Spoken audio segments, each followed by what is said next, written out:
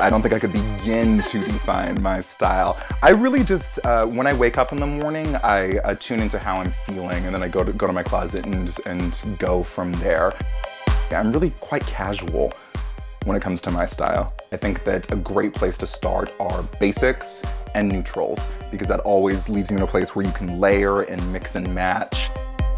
Ooh, what are some of my favorite pieces in my closet? A great place to start, actually. I've been rocking the onesie bodysuit, vintage store finds that were much too large for me when I first got them, and I went and had them tailored to fit my body. So that's a great trick.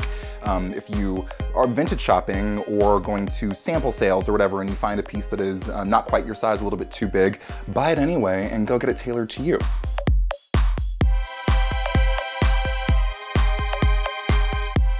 I love leather jackets. I've been a huge fan of this piece. It's kind of like an ox blood color. It's very Michael Jackson bad, and I feel very bad when I'm wearing it.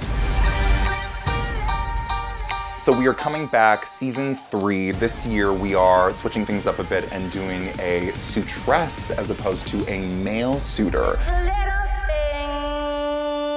Something I love so much about playing Jay is that you don't really see representations of black queer men on television who are complicated and complex and messed up. I feel like he's a really three-dimensional human being, and he's such a blessing to play.